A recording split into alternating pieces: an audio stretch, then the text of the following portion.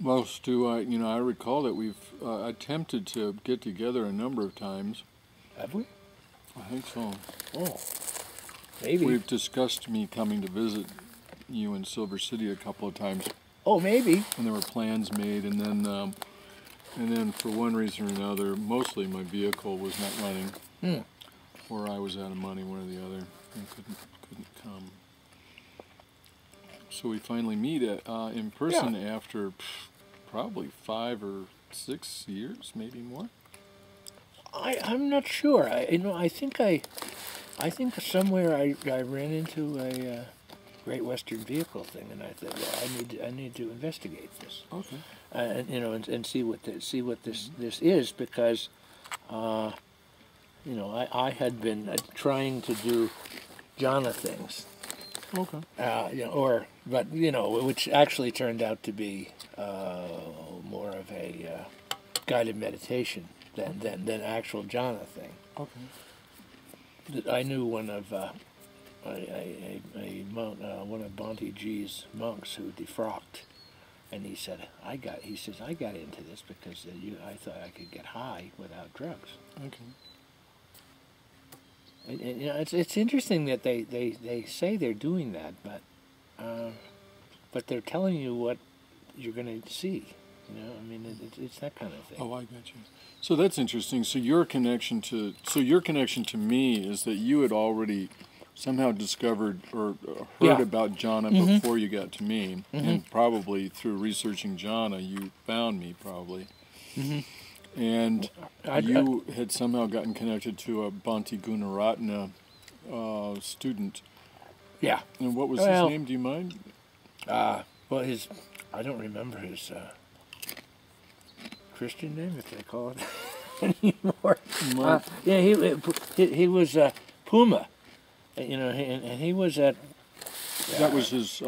He was at monastic name was Puma. Yeah, he was at Pune, I think it was. Pune. Okay. He was at Southwest Sangha, which I used to go to at times. Southwest Sangha's in New Mexico. San Lorenzo. San Lorenzo. Okay. Mimbres, San Lorenzo. Okay. Bhante G goes there once in a while.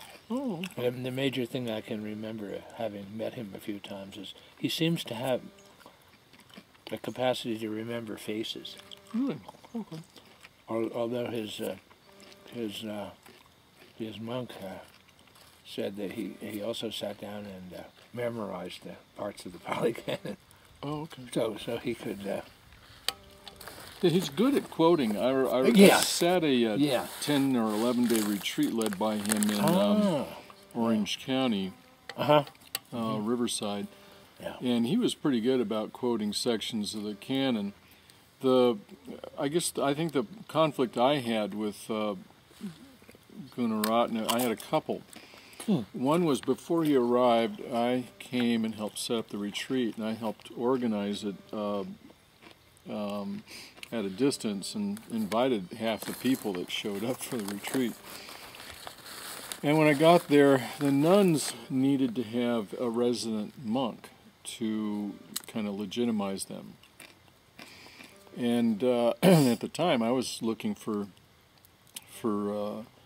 ordination. So I said, well, I'd be willing to be your resident monk. And they said, oh, would you? Oh, that'd be great, But when Bhante Gunaratana came, it seems like he did everything he could to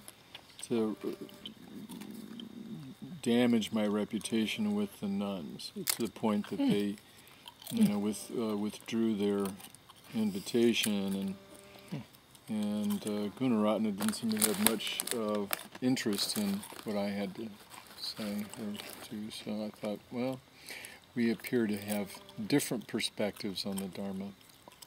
Yeah.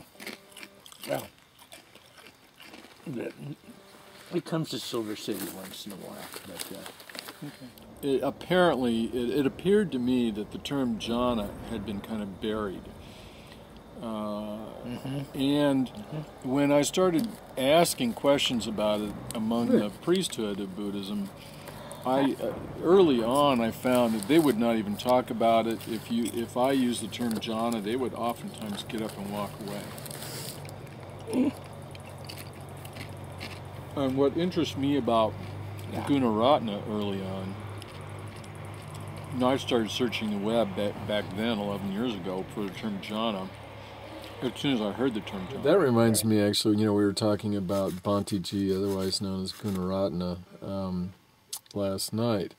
And I had helped organize a Gunaratana retreat in Riverside. So in the middle of the retreat, when it came time for me to have my interview, I had my interview with him. And, at the interview, you're supposed to describe what's going on in your meditation. And then the meditation teacher is supposed to give you some advice, right? I mean, that's understood. So I described to him what goes on in my meditation experience, which starts with, well, it's very easy for me to still my mind. And after my mind is still, then all this other stuff happens. The music of the spheres, these chakra things, and all this kind of stuff. Yeah. Well, after I was finished describing it, Gunaratana crossed his arms like this, leaned back in his chair, and said, "You are so arrogant." Yeah. And I thought, well, okay, so. But you're just reporting what you're seeing, and how that becomes arrogant. I haven't a clue. Right, exactly. He has a nice smile, but I think it's a well practiced smile. I think he practices a lot of what he does, and I wasn't convinced that when he said that he'd met me before. Oh, okay. Although he had, but how would he remember me out of? It's possible. Maybe, sure it's it is. Possible. But I wasn't.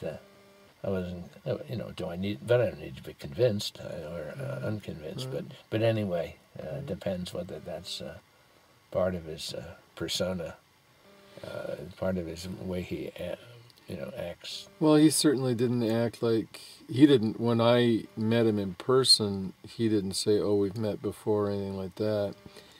On the other hand, I had been communicating with his ashram or vihara in West Virginia, and I had been discussing going to their ordination program, and I hadn't gotten a no yet.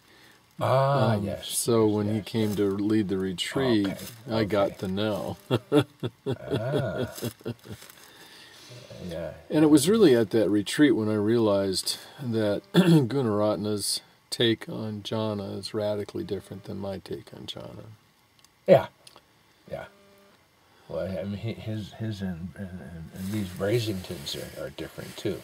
You know what? They're all different. Brasington is different from Brahmavamso, and Gunaratana is different from those two. Well, and I read Ayya Khema. I mean, in those days, the only thing I could do is find a clue somewhere, right, and see these things. But I think Ayya Khema was the first person to publish anything using the term jhana. I mean, she claimed that she'd have to go into the state to even talk about it.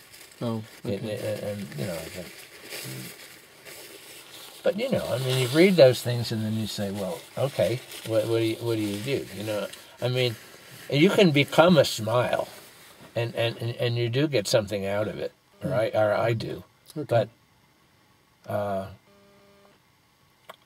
I mean, though it's too much like somebody's telling you how to do it, and as a gateway into something else. Okay. Right. But and that was their first jhana, smile. Oh, that's Brasington's. I don't even keep track of who this That's Brasington / okay. Ayya Khema's. Yeah. To me, the interesting thing is when you look at all the different takes on jhana, they're all radically different. Right, none of them agree with each other, and we have a scale, right? From let's say Brasington Ayya Khema's idea of smile, that's the first jhana, right? Yeah. To Brahmavamso's, the first jhana only appears when the entire sensory domain is effaced and you've entered a black void space. So we have this range, right? Yeah. And somewhere in between, everybody else falls. I'm kind of sort of I guess I'm just short of Brahmavamso in that pretty much everybody else looks at jhana as though it's a meditation technique.